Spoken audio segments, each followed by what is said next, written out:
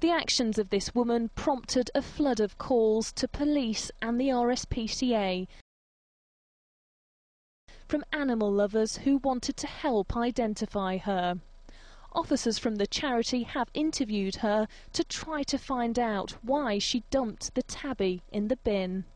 They think she may have committed an offence of animal cruelty because of the suffering the cat is likely to have experienced. 4-year-old Lola is now learning to trust again after she was found by her owners 15 hours later, trapped and terrified.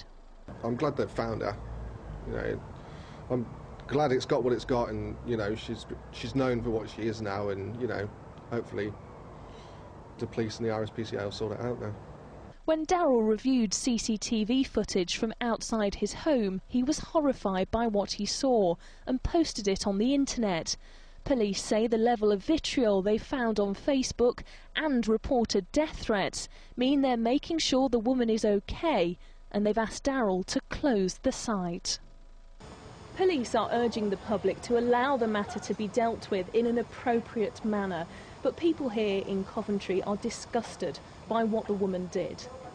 Well, it's awful, isn't it? A harmless cat like that, I mean, what's the point of doing that? They should take action against her, because she shouldn't do that. Poor innocent animal.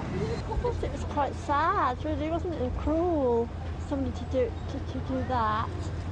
As Lola recovers, it's now for the RSPCA to decide how far to take the matter.